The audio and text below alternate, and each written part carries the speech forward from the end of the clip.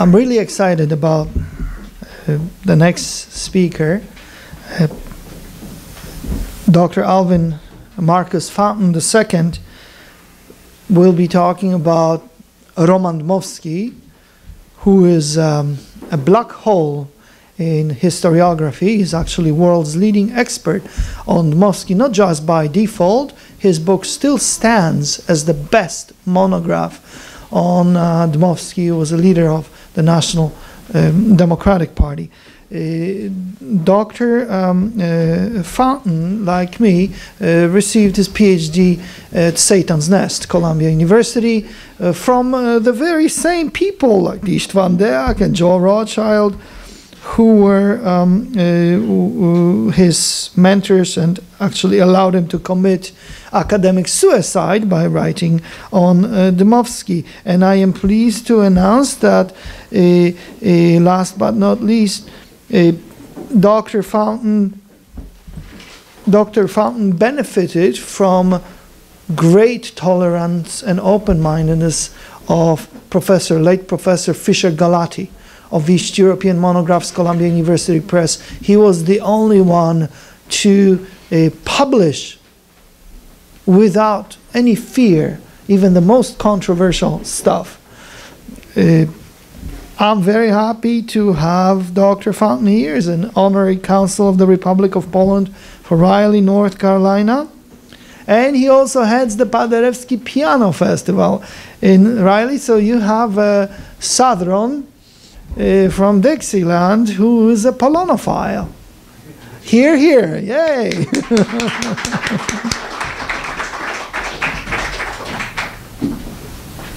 I hope that you will forgive me if I make one announcement first, and that is that yesterday at lunch I bit into something and broke completely in two, I think, a tooth on my lower right side of jaw here. So if you find me gripping the podium on occasion to keep from keeling over, it's because the right side of my face is in some rebellion against the rest of my head here. I've taken the liberty of throwing this map up here at the very beginning because I don't want to take a break to try to lift it up into that position at some later point. So it's preceding its actual place in the presentation.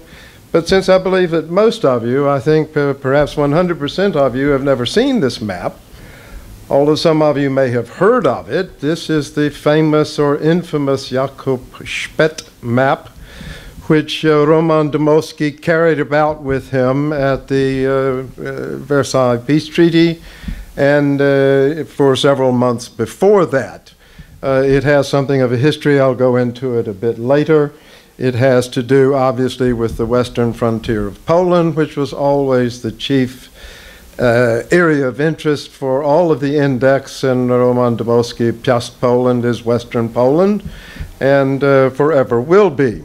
So I realize that here with Międzymorze, I am in an area where perhaps the Jagiellonian concept of Polish history or the Pilsudski efforts at federation, Kamil Jewanowski and others on federation, have some tenacious hold, but I believe that Dmowski has a very strong claim to being a very important person in the recreation of the Polish state, certainly equal to that of Pilsudski. So having thrown out the first of many controversial comments, I will await your questions at the end. It was mentioned that I'm a Southerner. I am indeed. I was once accused of being an Englishman. This was in a bar between 110th and 111th Streets on Broadway, called the Gold Rail.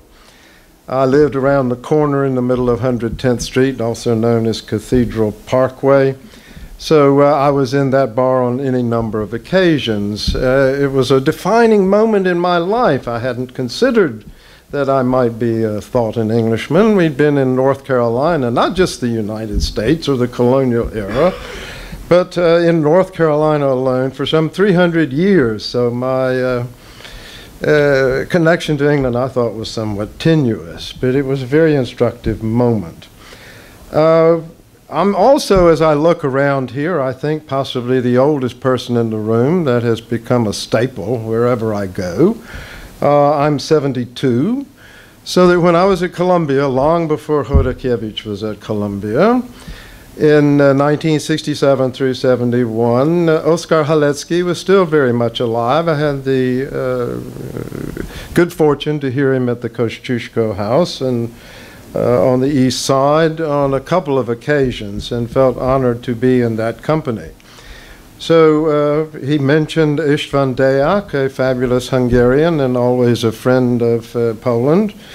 And to him, it was very influential that I came from a German milieu to study East Central European history. I had studied at Göttingen in the summer and fall and winter semester and summer semester of 1964-65. So I came from a Western viewpoint rather than from a Soviet viewpoint lopping back in some sort of washout of the East. And this appealed to no end to Deák. My first reader was Wojciech Mastny, a Czech, a marvelous fellow, and most of you are going to be familiar with him. He ended up at Johns Hopkins. He's got a place in Italy, all sorts of good things here. My second reader was Joseph Rothschild, and a quick item for those of you familiar with my book. Rothschild, when I sent my dissertation in, looked at my final chapter, and which was conventional. I said, I have done A, B, C, D, E, and F, which I'd already argued in the prior chapters. He writes back and says, this is dead boring. This is truly zum Einschlafen in the German. It's to put me all to sleep. Can't you do something for me to keep me awake after having plowed my way through this dissertation? So I sat down and I wrote out 22 double-spaced pages in one night in 4 hours. And for those of you familiar with my book, that is the last chapter in the book. And that has excited the most controversy of any of them. But at any rate, I appeal to Joe Rothschild. And I take back none of what I wrote in that final chapter either, for that matter. I compared him to Dmowski to Cavour. I said he was chiefly responsible for the return of Poland as a viable state, that is, with the foundations. I'm getting far afield here. I'd better go back to my written words here and read them as fast as I can here. One last story, again showing my age. As many of you are aware, in the spring of 1968, Columbia had a huge spasm. The place was shut down. Spasm is one of my favorite words, by the way. You may hear it again today. One of the guest professors at the invitation of István Deák at that time was a man by the name of John C. Campbell. Campbell was with the Foreign Affairs, publishers of the periodical Foreign Affairs, marvelous fellow. He'd been one of the young tykes, tyros, whatever you want to call them, at Versailles in 1919, along with Walter Lippmann and others. So here was a living connection with that particular event. So he came in and told a personal story at one point along the way that they wanted to have a little fun one day with Isaiah Bowman, who headed up the American experts. So they decided that they would discover a new nationality, hitherto undiscovered, resident in the Rhodope Mountains in the Balkans, and they prepared a whole batch of bogus maps. They prepared some statistical material. They found a couple of oddball English and French monographs, long forgotten, supposedly, and they brought all of these together, and they had poor old doctor, professor, future president of Johns Hopkins, Isaiah Bowman, on the run. He thought, my God, we've got another one to deal with here. And finally, they revealed the little joke, and all went well. So all of that aside, I can tell stories. That's the problem with historians in general and old men in particular. 100 years and 2 days ago, the United States declared war upon Germany. I stand here today in the shadow of that event. World War I was the great precipitating event of the 20th century. World War II was its aftermath and continuation. A.J.P. Taylor had a point in his famous title, The Struggle for Mastery in Europe. That's of which World War I is at the center, really. I take the position without this extreme toll of World War I, no Bolshevik revolution would have taken place. Instead, an evolution of the Russian state would have occurred by fits and starts, to be certain. With no Bolshevik revolution, no Hitler, all speculation, of course. Other calamities might have taken place with their own consequences attendant upon their own random factors. Our subject today covers a period of several months at the most chaotic period of the consequences of World War I. I emphasize the chaos. Chaos makes a difference. For more than a quarter century, Roman Dmowski's performance at Versailles has been viewed negatively, certainly in English language accounts, while overall the Polish efforts at Versailles have been viewed with favor, considering that Poland was recreated there with international recognition from the great powers, those at least who counted. A subordinate narrative has taken hold that Dmowski's history and his actions immediately preceding the peace conference and continuing through the actual proceedings of the conference cost Poland territories in favor that otherwise might have been expected to accrue to the newly reconstituted state.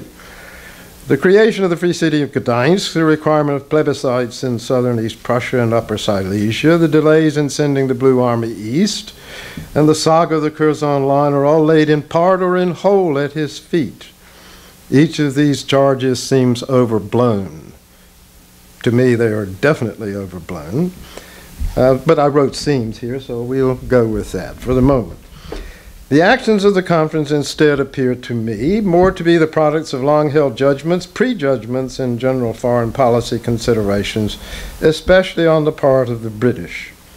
A special position is to be reserved for the question of the minorities treaty.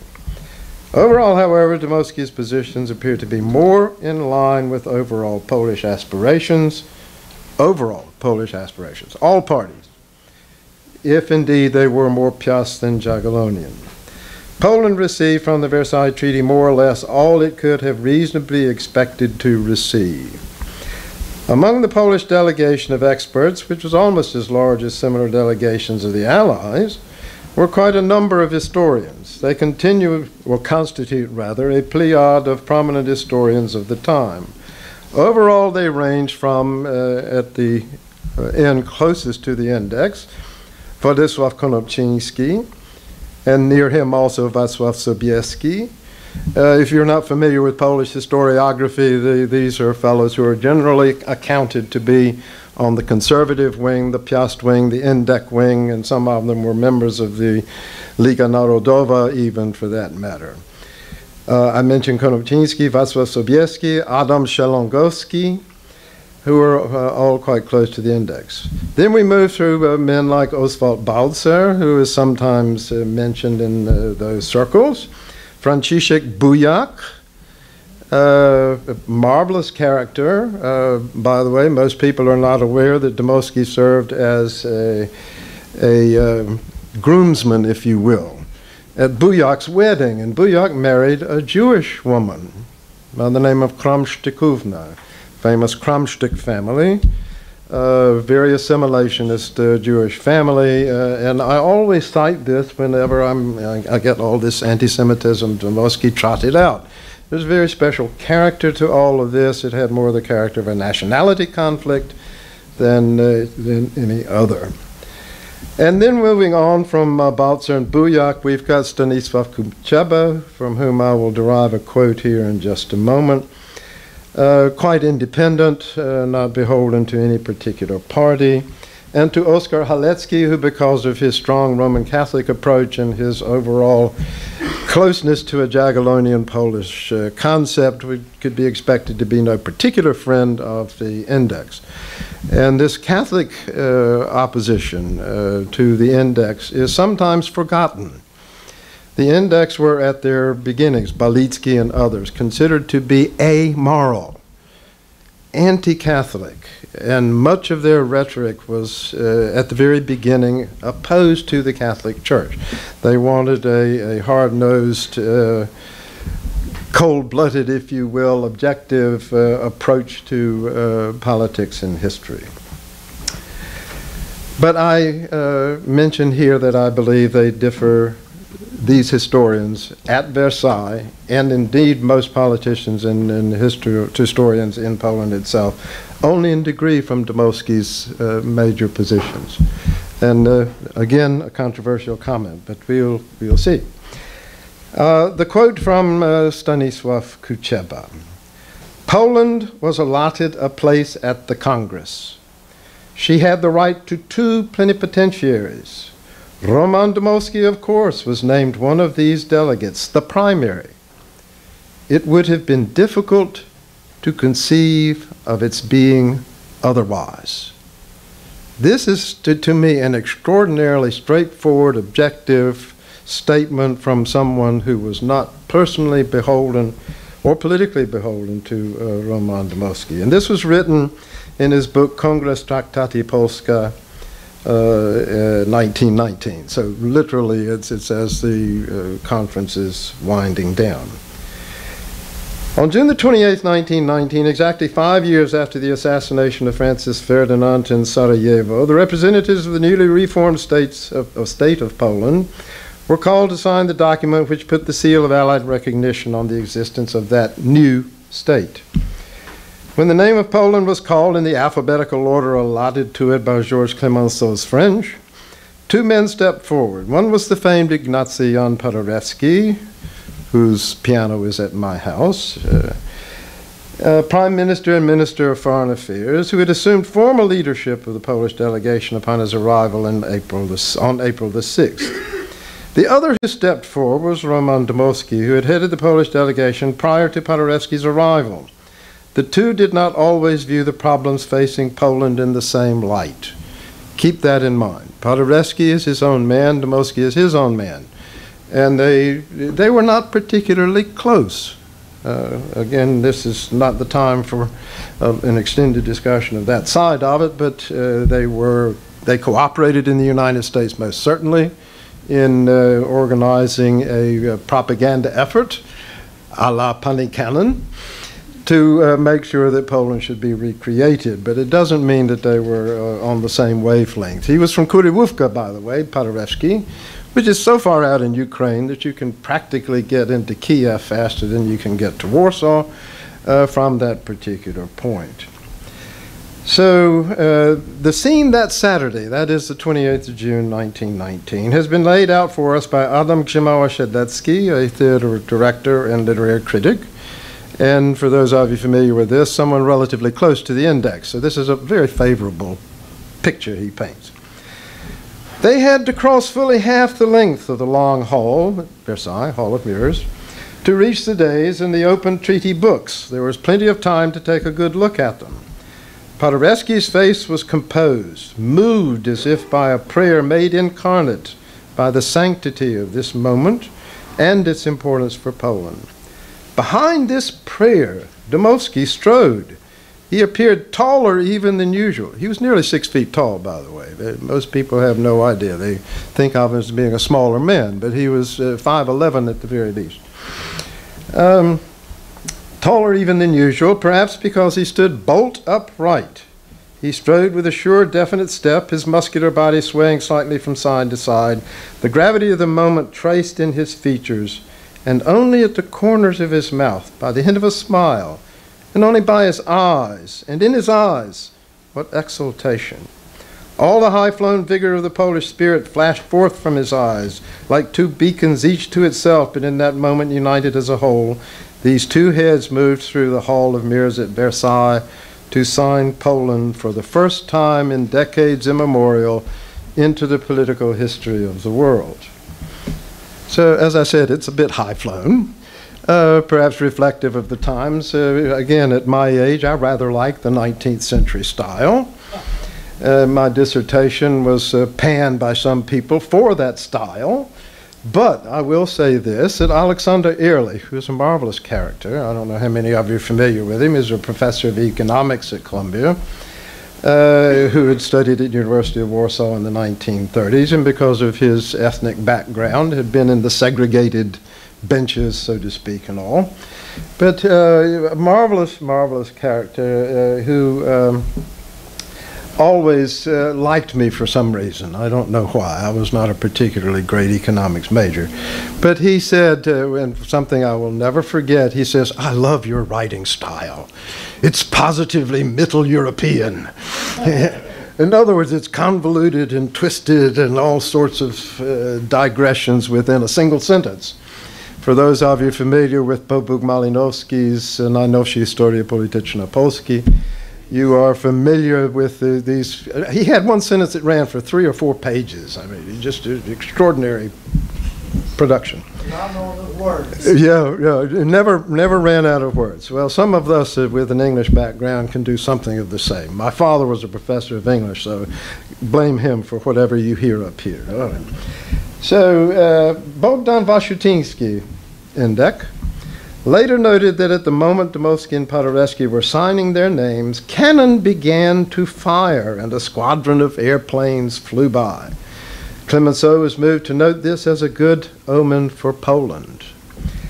Certainly an impressive moment, but it would not be the only possible date to begin a presentation. Stanisław Koziecki put forward yet 2 other dates. Koziecki again is close to Dmowski. The 2 most beautiful days in his life that might be pressed into service as starting points for a review of Dmowski's activity at Versailles. The first of these was January the 18th, 1919, the day of the opening session of the Peace Conference. Koziecki speaks of the great emotion which gripped Dmowski on the way from 11 Avenue Kléber, the seat of the Polish National Committee, to the French Foreign Ministry. The second date was the day of the draft treaty, or day the draft treaty was handed to the German delegation, that is May the 7th, 1919, at the Hotel Trianon. I've been in that room. It's a marvelous place. You can feel ghosts all over there.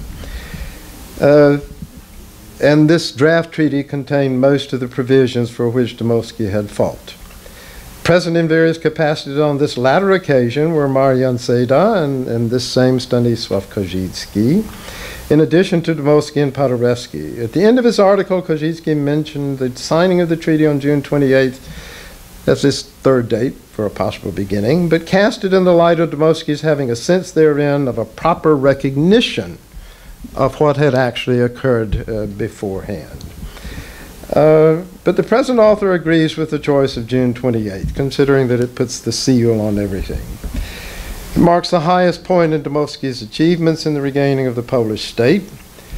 To begin with a vignette from the close of a series of events and then to move to the actions leading up to that closing is an approach hallowed by countless film scripts and popular histories. No apologies. I've gotten so old I don't apologize anymore.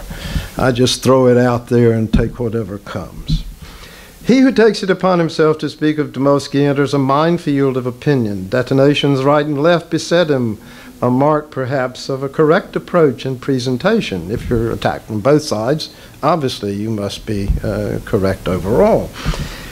This condition goes far to explain why, in the English at least, very little has been written. And it was mentioned that my biography is still the seminal work on this. Maybe yes, maybe no.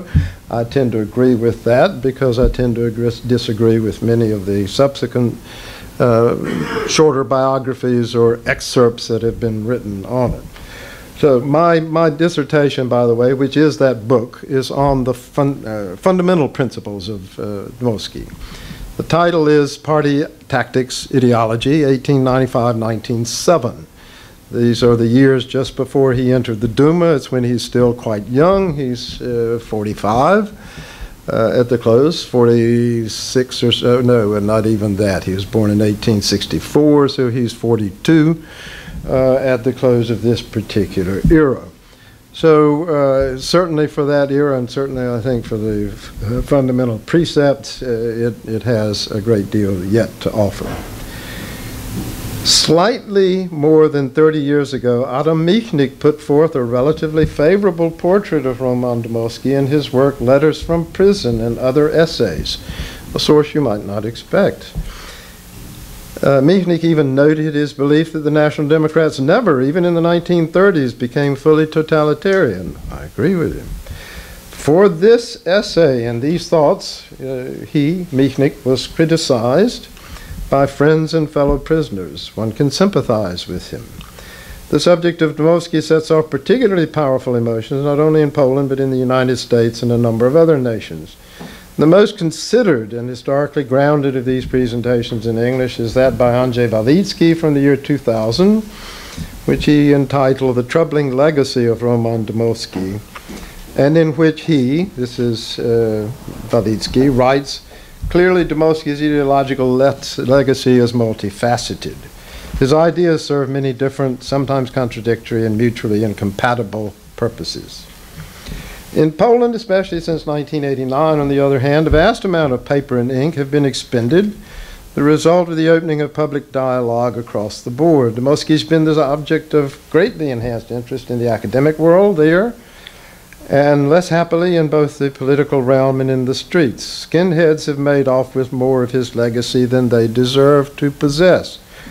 Extreme opponents have argued that he should not be remembered as anything but an embarrassment to the nation. The major traffic circle at Marszałkowska and Jerozolimskie bears his name, and at the junction of Szucha and Ujazdowskie stands a statue depicting him with a copy of the Treaty of Versailles in his left hand and in his right hand his hat doffed. Evidently in honor of that self-same treaty. In 5 minutes? Oh my. No way. Make it 7? Okay, alrighty. Let's see what we can chop out in large measure here. Ask you to come back. Have him come back for some other time. That's all right.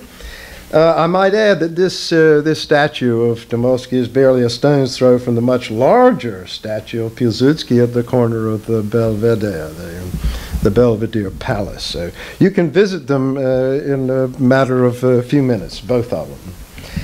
Etc., etc. Okay, let's see. Obviously, all right, here we go. The sudden absence of three great powers had left the European world off balance. This is the chaos here. The new and untested balances and checks had not yet become clear. This is the chaos to which I referred. Meanwhile, everything was on the table. Given the peculiarities and vicissitudes of the moment, all could be negotiated, but not all could be changed or altered. The men in Paris representing France, the United Kingdom, and the United States might take pride in their abilities and assume stances that exuded the gloss of a new approach here, a fond hope there, and hard-nosed reality and interest. But the ghosts of the recent enemy, Germany, and the recent friend, Russia, were ever present. Although the Germans were not consulted, at least in the open, the partisans of the Tsarist Russian state were still consulted and heard. The known former ally and partner in arms held a place in the backs of the minds of the arbiters of Versailles. Poland and its representatives did not operate in a vacuum. The imperialists fairly reeked of the smoke and gas emanating from the lands and the memories of 1772 Poland, defying the west wind drift. Okay, we're going to move along here. That's page 6, and I've got 16. So all right, it's a historian's disease. We tend to dilate a good deal. All right. We'll go on the famous appearance on the 29th of January, etc., etc., etc. Some of you are familiar with that. Etc. That's still part of that good stuff. Pilsudski comes off worse in some of these pages. Let's see. We're looking at David Lloyd George. Dmowski noted in his memoirs that at the end of the break for lunch that day, he and Erasmus Pilz were speaking with Balfour when Lloyd George, who had been absent at the morning session, this is January 29, 1919, this huge long presentation in French and English, alternating, because Dmowski did his own translations for this. Lloyd George approached. He hadn't been there in the morning, okay, which is something of a sign in and of itself. Balfour stopped Lloyd George with the intention of introducing him to the Poles and began to speak of Dmowski's presentation. According to Dmowski, Lloyd George turned on his heel and walked away. This could not fail to be seen as a most unfavorable portent of future actions undertaken as a result of long-held principles on the part of Lloyd George and on the general approach of British diplomacy across the board. Lloyd George and the British delegation arrived at Versailles with two strongly entrenched viewpoints. Opposition to a permanent weakening of Germany, and this cannot be overemphasized, I believe, because a permanent weakening of Germany would lead to an imbalance of power on the continent. The British are always at pains to support the second most powerful entity on the continent. As Germany had become all-powerful in the late 19th century, the British moved over to support the French.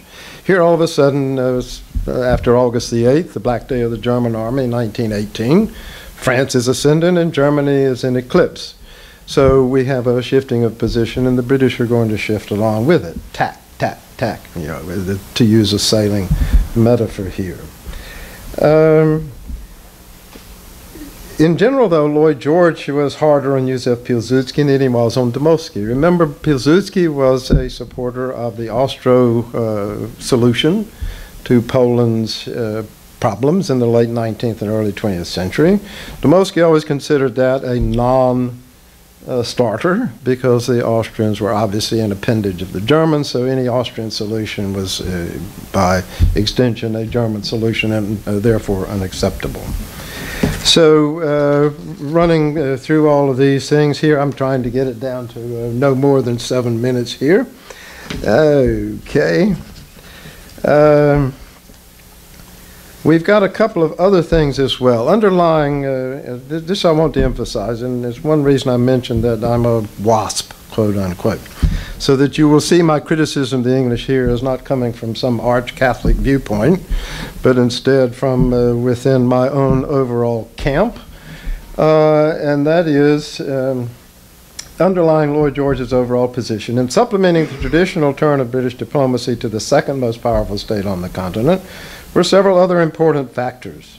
One would be the friendships of the British delegation with individuals in Germany, especially that of John Maynard Keynes with Karl Melchior, staple in historiography.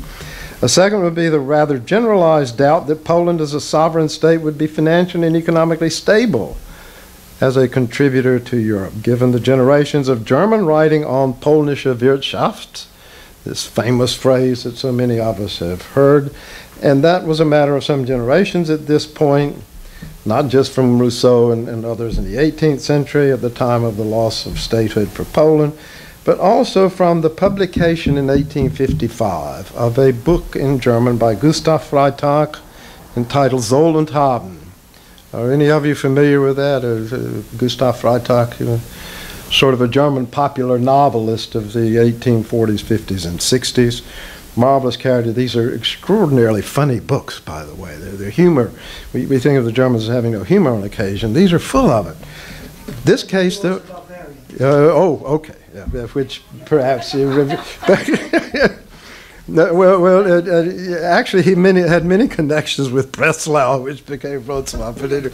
So Soll und Haben actually takes place 3. I got Max. Okay, we won't go that far.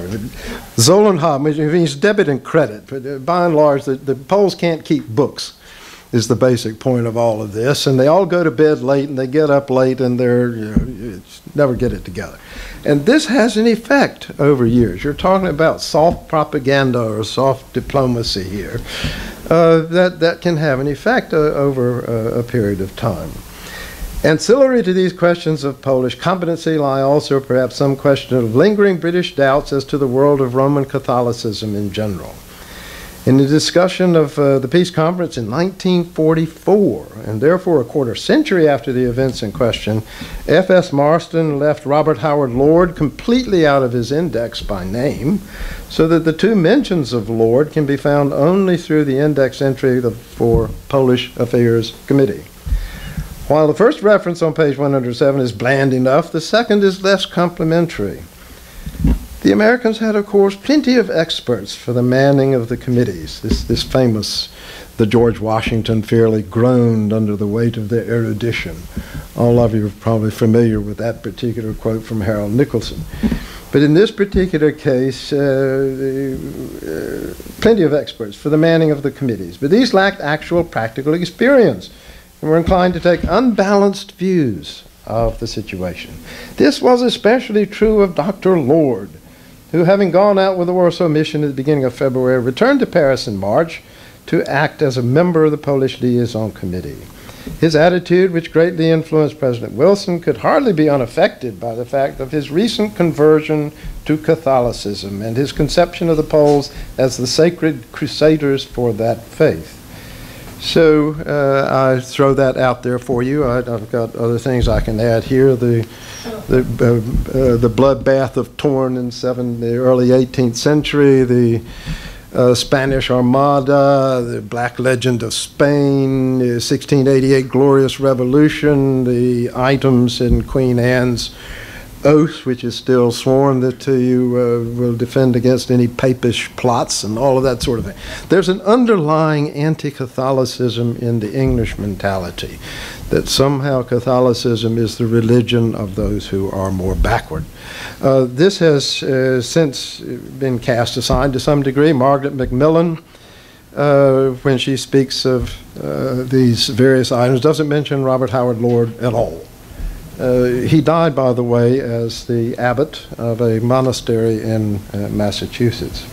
Marvelous character. Okay, I have been told that I need to roll it and roll with it and roll out of it. Okay, in short, even in the light least favorable to Dmowski, that is, and I skipped over all of this, the light least favorable to Dmowski, that is the treatment of Jews in Poland and his own obsession with them, it cannot be conclusively shown that the final results at Versailles were materially affected to the detriment of Poland. Certainly not those brought on by him.